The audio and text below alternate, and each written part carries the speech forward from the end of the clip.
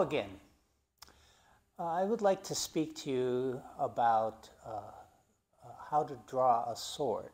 And in order to do that properly, you need to understand a little bit about the anatomy of the sword, or particularly Nihontō, Japanese style sword.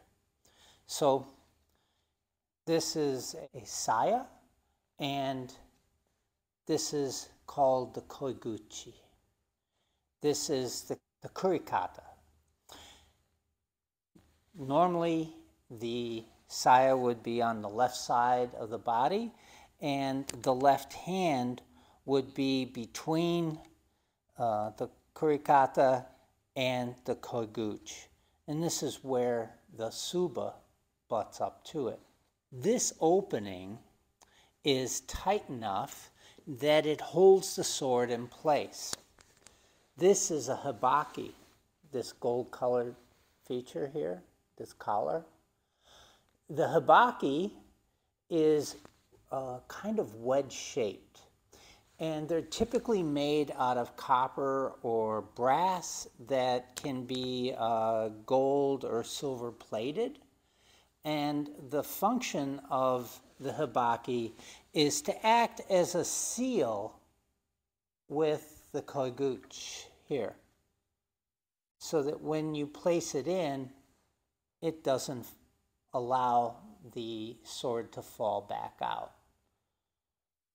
In this way, it helps to protect the blade inside.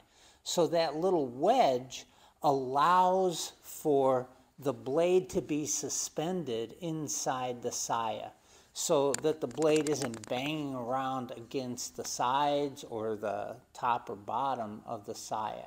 So when you draw the sword, once the hibaki clears the koiguchi, the mune slides along the bottom of the saya as you're holding it. This koiguchi can be a little bit tight, and so breaking the koiguchi, called koiguchi kiri, is a trick that normally the many other sword schools teach to use your thumb to do that on either side. But in the Bujinkan, Hatsumi Sensei has shown us to use our pointer finger. So if we do that here, the tsuba hides the pointer finger as it breaks that seal. So this breaking of the seal of the koiguchi is called koiguchi kiri, and is typically done for right-handed draws.